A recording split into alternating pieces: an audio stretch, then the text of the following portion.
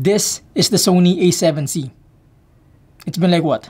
3 months now that I've been heavily using this camera. Like for both photography and videography, this is my main horse.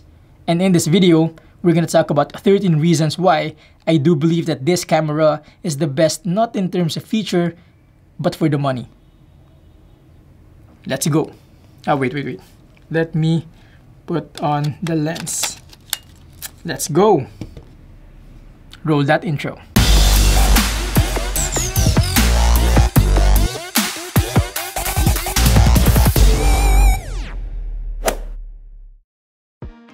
Before anything else, I'd like to officially welcome you to my channel. Thank you for making it past the intro. If you are into cameras, gadgets, technologies, all that good stuff, please do subscribe and hit that bell if you haven't yet. In that case, you won't miss out on anything from this channel. By the way, allow me to take this time to thank you, yes, you, and everyone else who have been supporting this channel ever since. A couple of days ago, this channel hit 3,000 subscribers. Again and again, I cannot do it without your help and your support, so thank you very much. I believe we have greater things to achieve until the end of this year, maybe 100K, I don't know, but yeah, let's do that. That being said, let's dive right into the topic. Reason number 1. The Sony A7C is a compact full-frame camera. I don't know if that's official or what, but a lot of people say that the C in the A7C stands for compact, and I personally agree with that. As a matter of fact, the form factor of this camera is one of the reasons why I decided to get this instead of the Sony A7 III. As some of you might know, I love my Sony A6400, primarily because it's small and portable. However, I really wanted a full-frame sensor. With the A7C, I get to experience the best of both worlds. A full-frame sensor on an APS-C body. How amazing is that? But you might be asking, am I having a hard time with the grip or something, as most people do? So far, I don't have any problems with the grip of this camera. Probably because I have small hands too. I don't know. Otherwise, I can always buy a cage for it. But generally speaking, as far as the form factor is concerned, I'd say this is just perfect for me. By the way, I made an unboxing video of this camera. You can check that out on my channel. It was a whole long unboxing, ASMR unboxing of the Sony A7C. Hope you enjoyed that. Reason number 2. The Sony A7C has a fully articulating screen. I used to like the flip-up screen of the Sony A6400 to the point that I didn't want a flip side screen. But man, was I wrong. I think it was just a couple of days when I realized why the fully articulating screen is such a big deal for many people. It was in an instant that I realized the convenience and versatility it brings to content creators. May it be for a photo or video, I now prefer the fully articulating screen over the flip-up screen. Overall, the fully articulating screen is just more comfortable and more usable in many situations, or in most situations, I believe. Again, that is just my opinion. Reason number 3. The Sony A7C has no video record limit. I don't know how you shoot your videos, but in my case, I shoot my talking head videos in one run, as much as possible. Like no cuts, no buts. And to be honest, I think I mentioned this before, that for a 10-minute video, I typically shoot my A-roll for like 30 minutes or so. Oh well. Hence, having a camera with no record limit is almost like a requirement for me. Maybe I just love the confidence and the freedom that as long as I have the battery and memory, I could just keep on recording. And speaking of battery, reason number 4, the Sony A7C has an incredible battery life. At least in my opinion. I don't have many points of comparison, but as to how I do things, I'm super happy with the battery life of this camera. With my A6400, one full battery is just for the A-roll, but with the A7C, one full battery can cover both the A-roll and the B-roll. In fact, there was one time that I had to do 2 videos in one weekend. It was such a very tight schedule, like super tight that I couldn't even afford to charge my battery. Feeling like a pro. I actually thought of buying extra batteries, to be honest. But to my surprise, the A7C came through for me, like for real. So again, I cannot be happier with the battery life of this camera. Reason number 5. The Sony A7C has an excellent autofocusing system. Well, probably this is not new to you anymore, as Sony is known for its reliable autofocus. I have been using this for like 3 months now, and honestly speaking, I am still amazed on how sensitive and responsive the autofocus is on this camera. I personally love that it has the eye and face tracking not just in photo mode, but also in video mode. Yes, you heard it right, it has eye tracking even in video mode. How amazing is that? In addition, I also like that even in manual mode, I can set the focus by tapping the screen. How cool is that? I don't know if that's normal or something, but I never experienced that with my A6400. Reason number 6.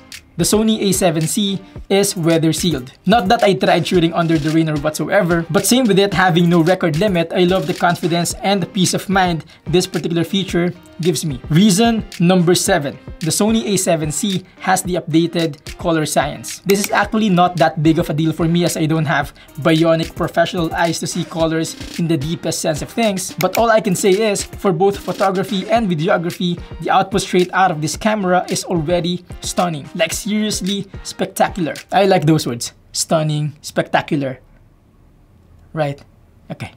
Especially if you get the proper exposure, white balance, and everything. Not to mention, of course, the picture profile Sony has to offer. Super duper amazing. Reason number 8. The Sony A7C has a microphone jack and a monitor output. At this day and age, having a camera that has a microphone jack is like a requirement already. Considering the fact, of course, that vlogging is widely happening all around the globe. Like for an easy and quick setup, it is very convenient to just mount a microphone on the camera and immediately film yourself. And guess what? With the A7C, not only you can do that, but you can also monitor yourself even while recording. Like, thank you, Sony. Although I don't usually use it, but come on, it's still a bonus to have it there. But let me know in the comment section if you could use that or not. Reason number 9. The Sony A7C can shoot in glorious 4K. To some people, this isn't a big deal, but to me, it is. Just to share, I do most of my framing in post. Hence, higher resolution is always ideal for me. Another reason is the world is fast progressing.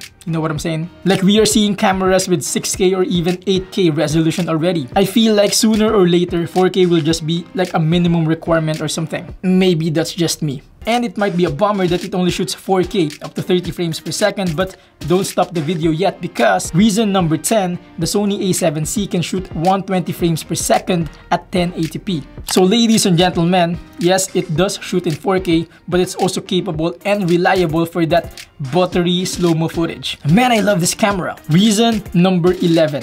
The Sony A7C has tons of amazing lens options. Not only from Sony, but also from third-party brands as well. Like for real. As a matter of fact, I mentioned this before that buying a camera isn't the most difficult decision in life. But being content to just 1 or 2 lenses is. Because once you get to experience the Sony E-mount system, believe me, after a month or so, you'd find yourself looking and buying a bunch of lenses. Consciously and unconsciously. That sounds dangerous. Unconsciously. Anyway. Good thing I have a bunch of lens reviews already for the E-mount system. So yes, after buying a camera, go back to this channel and watch my other lens reviews. Shameless plug. By the way, this lens right here is the kit lens. Maybe we'll talk about this in some other video. Maybe. Maybe not. Reason number 12. The Sony A7C is great not just for photo, but also for video. Like I said, I am not a professional photographer or videographer, but I love doing both. Hence, it's a good thing that this camera has a generous 24 megapixels. How's that? So if you are planning to use this for paid photography gig, I'm telling you, you are definitely covered. In addition, it has the 5-axis image stabilization. Hence, even using it handheld, the in-body image stabilization helps get rid of those annoying jitters in my videos. Good job, Sony. On top of that, this camera has the APS-C or the crop mode, which allows you to use your APS-C lenses on this full-frame body. Super amazing. You would just have to expect, of course, the 1.5 crop factor. Other than that, outputs would be as great. And lastly, reason number 13. The Sony A7C is not that expensive. I am fully aware that full-frame cameras are tad expensive. Like we all know that for sure. But get this. This camera is the cheapest amongst all the other Sony full-frame cameras. Can you believe that? Of course, there are trade-offs or whatnot, but come on, there are a lot of improvements as well. Hence, for its price, I do believe that the Sony A7C may not be the best in terms of feature, but it's definitely the best value for money. Again, that is just my honest opinion. Finally, do I think this is the perfect camera? Well, as much as I love the Sony A7C, I must say that this camera is still far from perfection. I won't be dwelling on the negative things, but to just give you a few, it only has one SD card slot. Can you believe that? Although I haven't experienced files being corrupted lately, but I do understand the importance and the advantage of having a dual card slot, especially for professional paid work. Like for real. Another thing that you'll hear from a lot of channels is the Sony A7C has a downgraded viewfinder. Like when compared to other full-frame cameras, it is indeed looks downgraded. However, as to how we do things, it is not that big of a deal for me. Like I don't usually use a viewfinder. But then again, to most people, especially photographer, it is kind of a big deal. All in all, with the good and the not so good things about this camera, do I still recommend this? If it somehow matters, yes, I strongly recommend this camera to anyone who are planning to go full frame. In fact, I honestly think that this is the best full frame camera to start with. It's not overkill, it's not oversized, and most importantly, it's not overpriced. But of course, if you have the budget, go buy 2 A7Cs. There you go, folks. I am sure I wasn't able to cover everything, so let me know your thoughts in the comment section, or we can connect on Instagram or on Facebook. As I end, if you're getting value from this video, please do like and subscribe for more not super technical, but rather practical approach to gadgets and technologies. Until then, thank you for watching.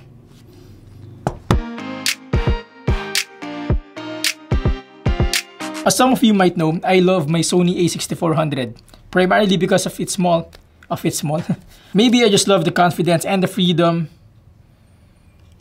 Maybe I just love the confidence and the freedom that as long as I have the battery and memory, I could just keep recording. Maybe I just love the confidence and the freedom that as long with my a6400, one full battery is just for the A roll. But with my well, as much as I love the Sony A7C, I must say that this is still far from